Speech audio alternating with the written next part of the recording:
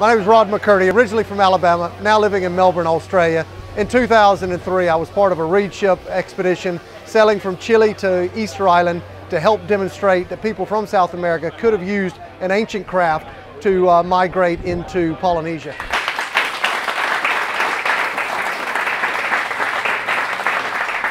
This particular adventure that I'd like to talk about is one that I literally stumbled across in 2000.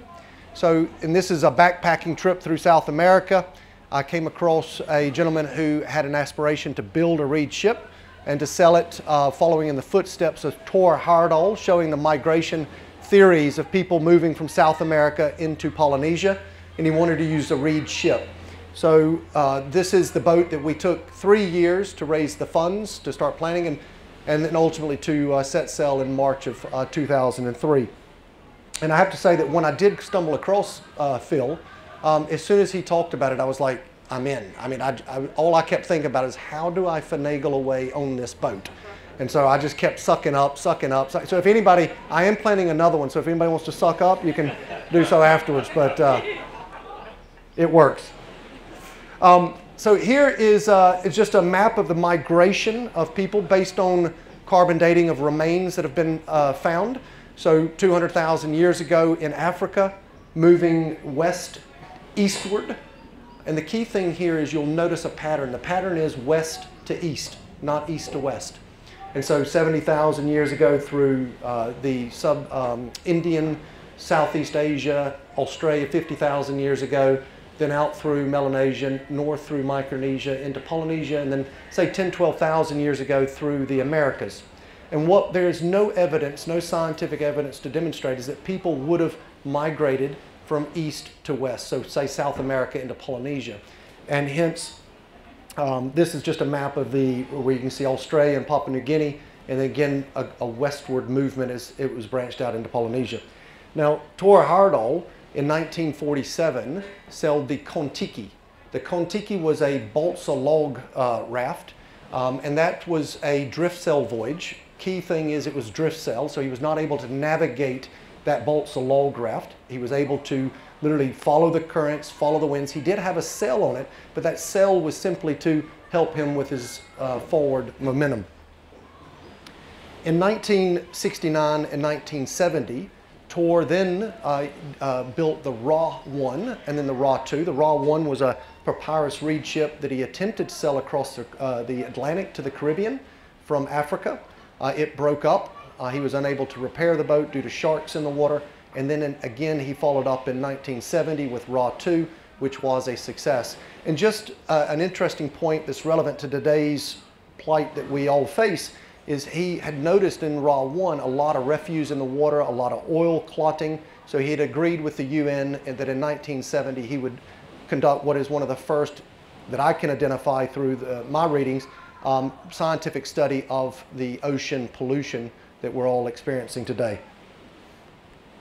This is a meeting that I had with Tor. There was just 4 of us, the captain, my wife today, and a cameraman that was on scene with us. We had pretty much about 6 to 8 hours with Tor, had lunch with him. The main purpose was to take his counsel and advice on how to construct the reed ship based on what he had done with the papyrus, the Ra expedition, and just sought his guidance in what to do, how to navigate it, etc. Interesting, in Ra 1 and Ra 2, he told us firsthand, and you can read it in his books, that he was unable to sail the Ra 1 and Ra 2. Yes, it had, again, a sail on it, but it was a drift voyage. He just went with the currents and was unable to actually navigate it. Many times he said he was just drifting sideways and backwards with that boat. So what is a reed? A reed is a piece of grass that grows in and around waterways. They're found all over the world. People, I think, mostly identify papyrus reeds with the reed species. However, these reeds are Totora reeds. They grow in and around Lake Titicaca, but also up and along the west coast of South America. It takes about 2.5 million of them to make what is the hull of the Viracocha 2. It's a double hull, so you take those reeds You bundle them in small bundles like that. You let them dry for a number of weeks. You then fashion them into long, what they literally refer to as sausages. And then you take a bunch of sausages, you make one of the two holes, and you do two of those. And then down the middle of the boat, and you can see literally running through the middle where you can see the boxes. Those boxes are for the center boards. And then there's a heart. There's a third bundle that's about a third of the size of one of the two holes. And then the rope goes around one hole and the heart all the way down one side. And you do the same thing on the other side. And then you pull those ropes tight. So it takes several weeks to dry the reeds. It takes several weeks to fashion them into these bundles. And then it takes several months in which to pull the ropes tight. And you literally just pull one rope at a time all the way down one side. You come back down the other side, you come back down that side, you come back, you just literally do it over and over and over again. The tighter the vessel, the less water it absorbs. It is a natural boat.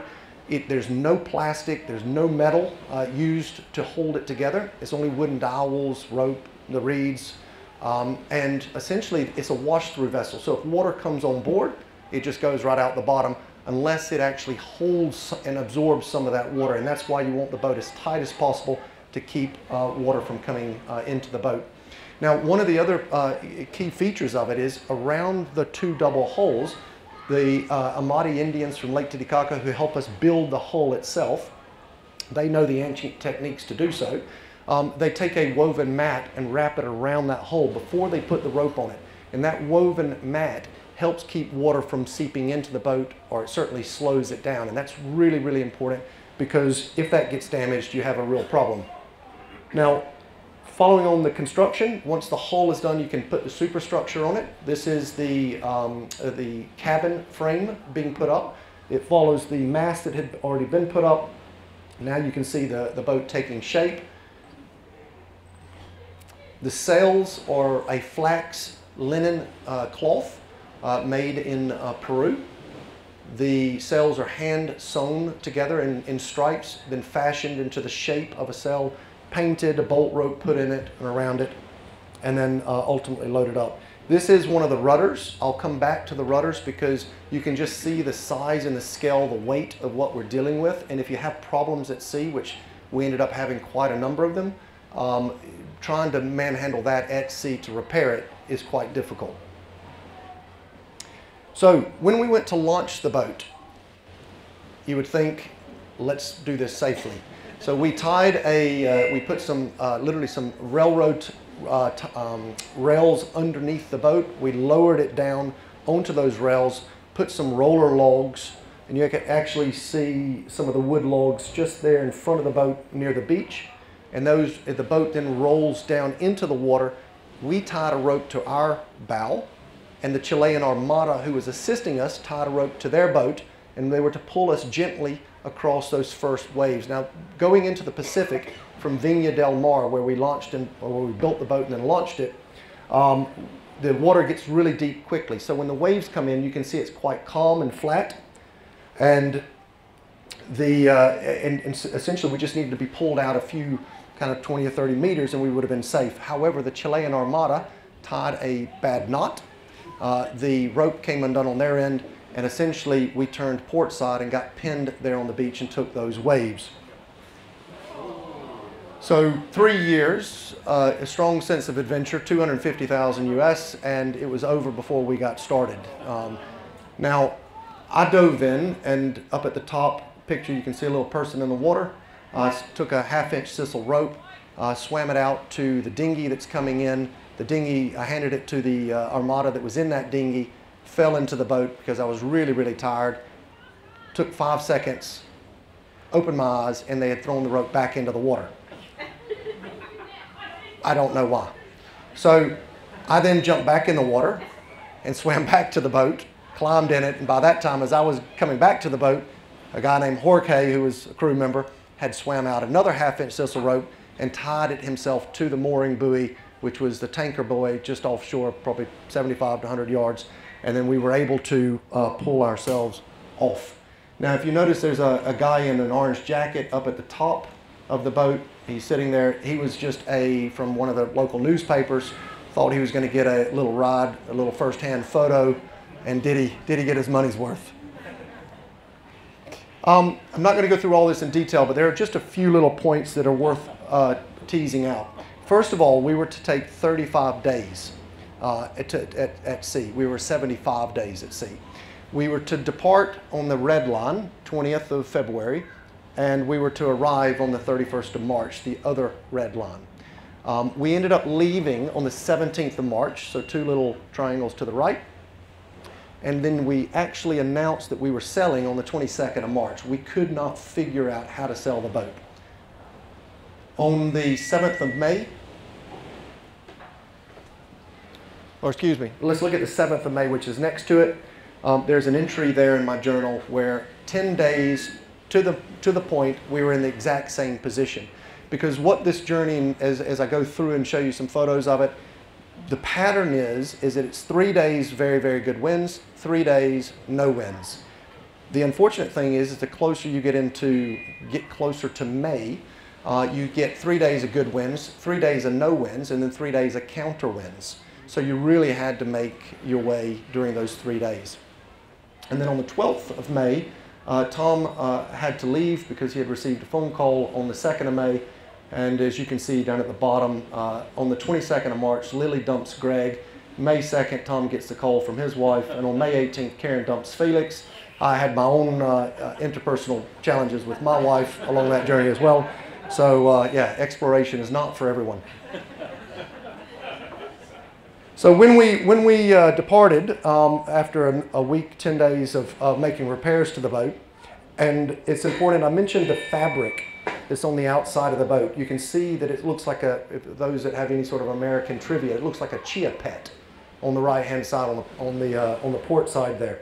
And that's where the waves pounded the boat and literally destroyed that sheathing on the outside. And you will see toward the end of the expedition, the boat is almost underwater on the left, on the port side, as a result of that.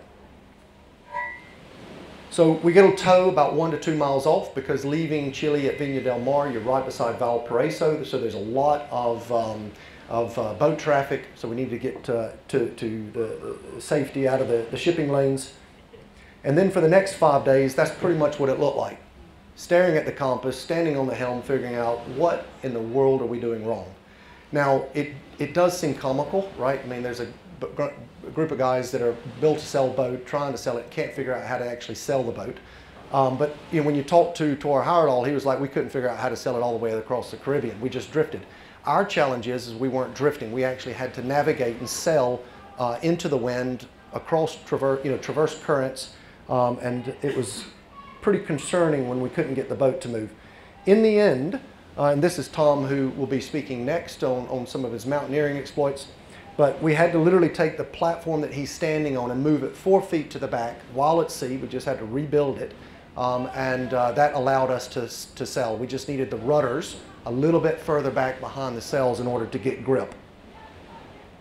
Now, as I mentioned, when we had to traverse the currents, when we left about right here, somewhere around there is Viña del Mar, and we were to come to Easter Island. The challenge is that you've got the Humboldt current ripping up along the west coast of South America, just pushing you straight north. And we had to actually cut across that. And then as you get to Easter Island, you're going really through the heart of the South Pacific Gyre, which has vortex currents. And then to land on Easter Island, you actually have to navigate to it. It is impossible, other than by just some 1 in a million chance, that you could drift sail to Easter Island, because you would have to probably start, well, I'm not even sure you could ever get there by drift sailing, because the currents would just rip you so far north and you would miss it. So the reason that we wanted to get to Easter Island was to demonstrate that the craft could have been used, an ancient style craft could have been used to navigate purposefully to Polynesia versus just a drift sail and by chance voyage. This is a shot of the interior of the cabin. On the right-hand side, you'll see bunks. There were 3 rows of 2 bunks each, and then there was a tent out in the front that a couple of guys slept in. We had a crew of 8. And on the left, you can see a picture of the sail, and the sail is backed. And what happens is when we got out of about 30 degrees into the wind, the sail would back against the mast, and if we didn't rush to make that right, yard, that wooden arm that you can see, would break and you'd have to repair it. And really important was the fact that if it did break and you had good winds, you lose those days of good winds. This is a picture of Stefan, who's having a little rest on his bunk. You can just see it's quite tight quarters, but overall quite a comfortable place to seek retreat. This is the kitchen. You can see plenty of food there, the stacks of eggs, lots of bananas, other vegetables. The challenge is we had provisions for about 35 days, 75 days. We were on severe rations by the end of it. This is just a picture, and what I will do throughout the presentation is often show you a picture of before and kind of after. And this is the cupboards, the same cupboards that you can see here. You're looking now at just a slightly different view of the kitchen, but there is nothing there. We're literally taking stock to start going into what is severe rations around our food supplies. There were plenty of wonderful days out there where, you know, you had calm seas and you could just sit there and enjoy yourself, a little relaxing shave in the sun, and that's Eric Ott.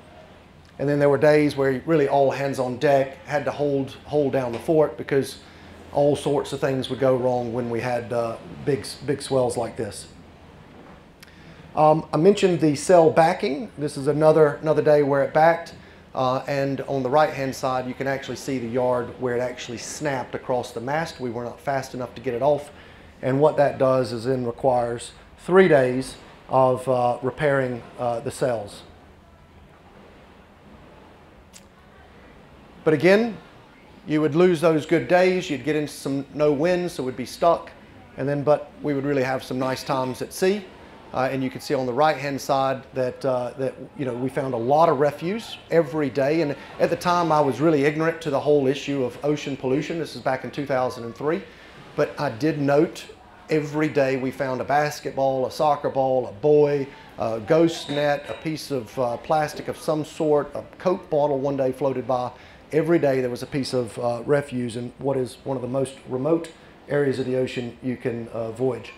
And also we were just really interested in how the sea life attached to these objects. And you think from those that are marine scientists and how fauna and animals could have migrated from one place to another by latching onto these, this refuse, whether it was a palm tree or a basketball in this case, and go into other places. This is the rudder again, as I mentioned. So this is Jorge up in the left-hand corner making the rudder. In the camp, down on the left, we're taking it to the beach. You can see the size and scale of it. And then in the right-hand side, what had happened was during some of those big waves, there was enough torque on that rudder that it actually spiral fractured, and we had to put some splints around it, pull it out of the water, and then re-rope it. And that is a very arduous thing to do at sea. Very, very difficult. But again, you have no choice. If you don't have a rudder, you're not really going to go where you want to go, and certainly when you are forced to navigate to Easter Island. This is Tom again in the kitchen doing what he does best, cooking up some good grub for us. And then afterwards we would do the duty. We would wash the dishes. The interesting thing about this is that we took about 3 or 4 sets of utensils, cutlery. What would happen, it didn't happen too often, but it happened often enough that we had a problem at the end, which was you would do the dishes, your cutlery would be at the bottom, somebody would not be thinking, would throw the water into the ocean, and you would see the glittering of the forks and everything. It was really pretty, actually, as it would just glisten off into the distance. Anyway, by the end of it, we had 2 spoons, and that was it. And we were literally with bowls of hot water and some pasta in it, sharing a spoon. And I remember just rubbing it off of my shirt. And you just get to a point where you just don't care. I just want to eat and get back to work. I always get a question when I talk to folks about this, about how did you go to the bathroom? Well, a picture says 1,000 words. This day we had, again, great, pretty stiff winds, which is fantastic. However, in this day, the sheet line, that rope that you can see holding the sail to the boat, came undone, or someone let go of it as we were changing sails. And when it starts whipping like that, you cannot do anything but get out of its way. I promise you, if it hits you, it will kill you. If it hits you in the head, it would probably be instantaneous. If it hit your arm, it would snap it in half. So you can only stand back. What we would do is use a long bamboo pole or something and try to arrest it and get it in, or we would turn the boat into the wind so that we could then get the sail to fall to grab that rope. On this particular day, it was such stiff winds that we were unable to get control of it, and it started shredding in front of our eyes. And then literally the sail, just sheet by sheet, started ripping up its side. And so what does that mean? During those good wind days, the sails come down, and we're sitting there sewing the bolt rope back into the sail to get what we can and salvage what we can out of that particular sail. And I mean, your fingers would bleed. It was, it would take 3 days just to repair that sail. This is another shot of Felix Fisher, one of the gentlemen on the crew with us, who was also taking his turn and doing some of the sewing. And then that's the sail going back up on the left, and then up in full glory, ripped in half. And what that meant is obviously then we move even slower when we have good winds again. So what do? We become a bit ingenious about, let's just manufacture something. So we put a jib up, but it wasn't a jib that we already had. So we pulled out the sewing needles again, took out some linen cloth, and we made a jib sail. Spent 3 or 4 days doing that, and that only increased our speed by 1/4 of a knot, which sounds like, why would you go through all that work? But when you multiply it by a month, 1/4 of a knot per hour, or even 3 months, all of a sudden it's worth every bit. That 1/4 knot is invaluable. This is a picture of us when we changed to sails. You change your lee boards from one side to the other. So Tom and Eric Ott lifting them up, 2 other guys on the other side grabbing them and putting them back into their slots. On the left, that wahoo came up along the boat. We didn't have fish too often. When we did have fish, we had too many. But on this particular one, this fish was swimming along the boat. We couldn't stop the boat to try to catch it.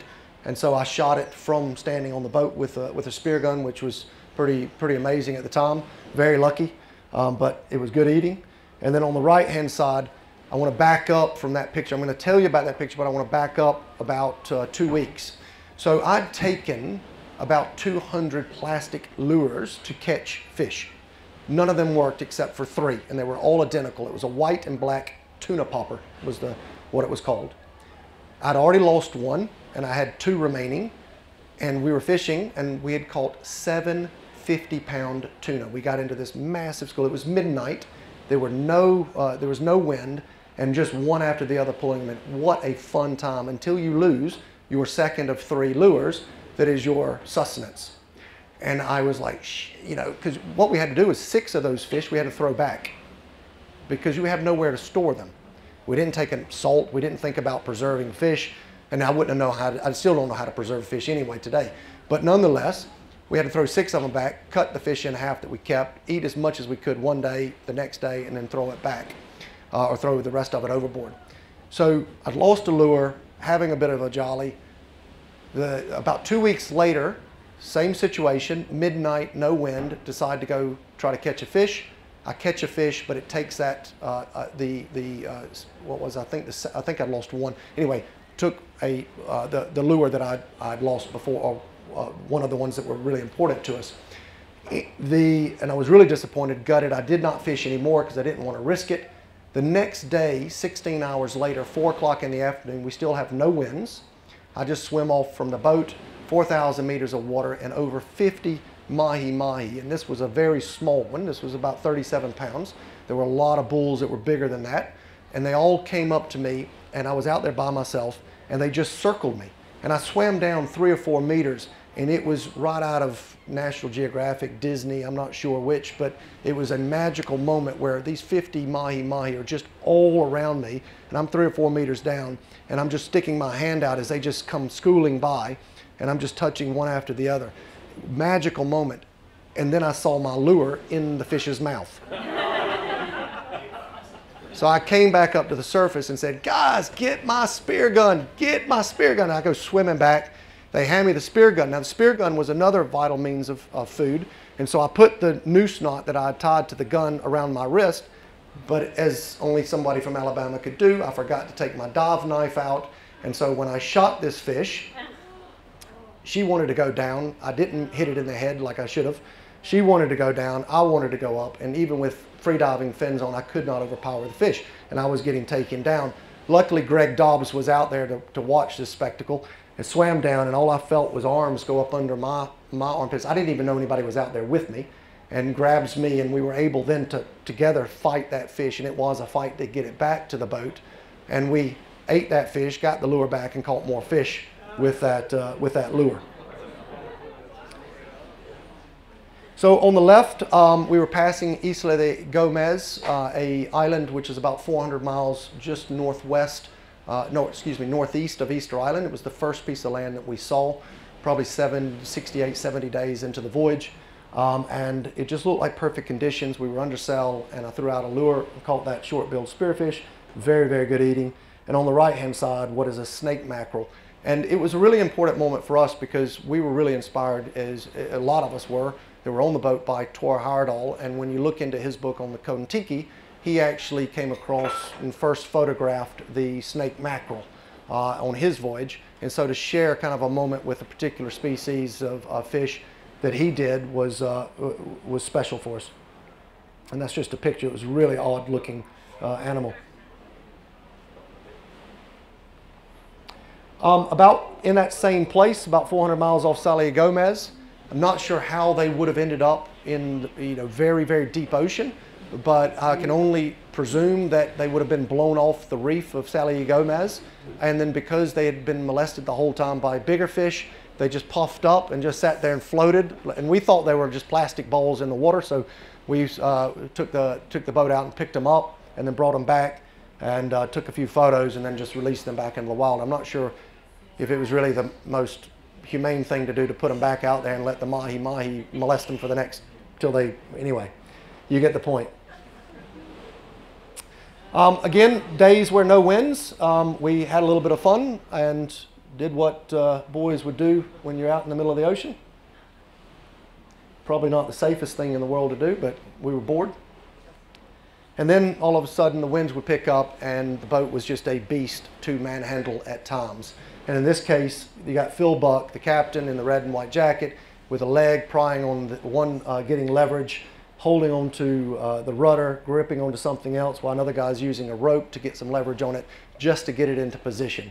And that is a lot of what we had to fight with. Now, you don't do that sustainably, but once you get the rope locked into place, it would largely hold itself for hours on end, and then you'd have to make adjustments. And then if you did have big seas, big winds, that was what we had to deal with. Now, I'm going to ask that Tom give us a little bit of a couple of minutes on this. I think it's a real privilege that we've got myself being able to talk to the Reed ship, but having two people that were actually on the boat, and Tom then talking about his first love, which is the mountains. But nonetheless, we had a thief in the middle of the night as we were running out of food, who was actually going into a locked bag, taking the sweets. Yes, if you've well, you put me on Mutiny on the Bounty, and I read that, and now I can believe that shit like that can happen. But nonetheless, what we did was divvy up the sweets and pass them all out, and we literally just protected our own at that point, and then you ate what you ate. And Tom was the guy that we trusted the most, and so Tom got the pleasure of divvying them up. Do you want to just say a few words on that? On the expedition, the candy was so valuable, so we'd wake up in the morning and we'd do a little accounting of it, and we'd notice that 2 or 3 pieces were gone. And it's a violation, like something very bad is taking place on the voyage. So we decided, I think we called this Easter Sunday, even though I don't believe it was Easter Sunday. We divvied up all the candy, and the guy who we know was stealing all the candy, after I divvied them up, he had finished his, and 15 minutes later he was done. He was done. And then we took days and days and days, and it was our power, you know. So finally we got our one-upmanship over this guy. Anyway, it was a lot of fun doing that. Thank you, Tom. And you know, one of the things we also had to ration at the end was toilet paper. And I've still got the few sheets that I'd saved till the very end, but it's amazing what one little square of toilet paper will do. Even to this day, yeah, even to this day, going into the bathroom when you pull down and it just rolls down, it's like, man, what a luxury. Because, and I'll do it again, just like, oh shit, this is so good. You know, but it's that we would use one square because that's all we had. And we got down to a point where we were out of pretty much everything, including toilet paper. Now, as I mentioned, Tom got a call. He had to leave the expedition. This is our last little team photo before we departed with Tom. Now, as much as we loved Tom, as much as we trusted Tom, there's a silver lining in everything. And every man has his value. So when the boat came to pick him up, we got him to bring a couple of grocery sacks of food in exchange. Unfortunately, they only brought 2 grocery sacks. We were hoping that they were, you know, a cargo ship bringing provisions to Easter Island. There could at least been a pallet involved. They gave us 2 grocery sacks full of food. But let me tell you something, Tom, it was worth every bit to see you go, mate. So thank you. Now, Captain on the left, we had taken 3 big containers of propane.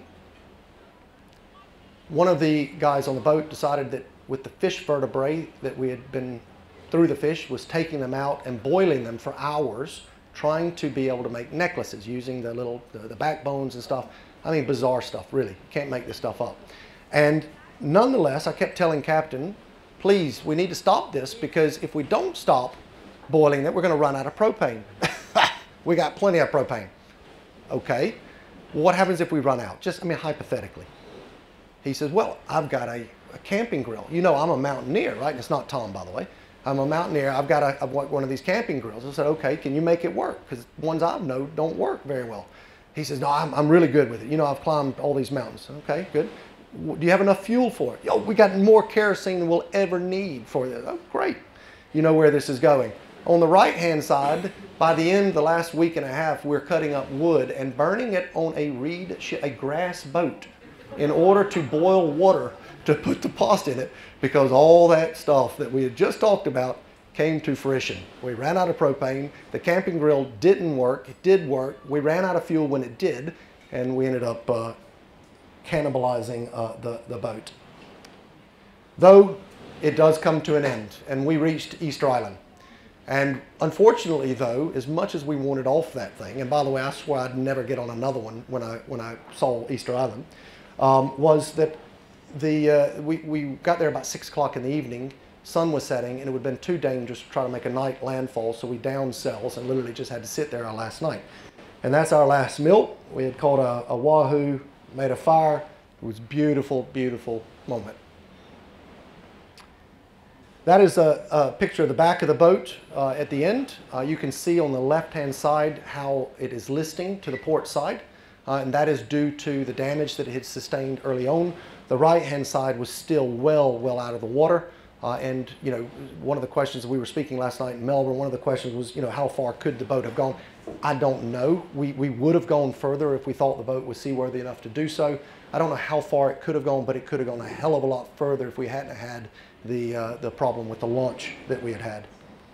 And that's just the pictures show you just the significance of the listing. So this is exaggerated based on the rocking. So it would rock, and it would go a little bit further than this. But that was due to the heavy weight on the port side, and therefore just tanking it every time we caught a wave.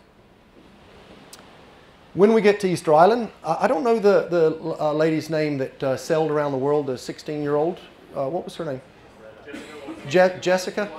Yeah, so Jessica Watson. So, you know, when she came into Sydney Harbor, right, with the flotilla, and I mean, prime time, what a big event.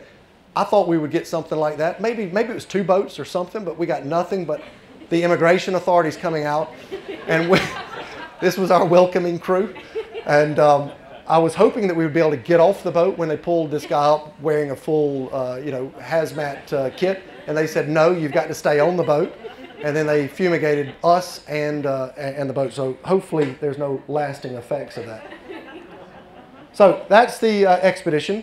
I would like just to say that, you know, for me, life is about exploration. It's an inner exploration as much as it is an outer exploration. So the Reed ship was that externalization of an internal journey. I have come to realize that there is much more in life than just accumulation, that it is about how do we generate, how do we give, And so one of the things that, that Tom and I are looking at, and I'd like to lead, is another reed ship expedition, which is to bring awareness and attention to ocean plastics, ocean pollution. And we're looking to do that and start building it in January of 21, so in a year's time, and then look to set sail in January of 22. So please follow along. It's early day planning, but it is taking shape. Thank you very much for your time.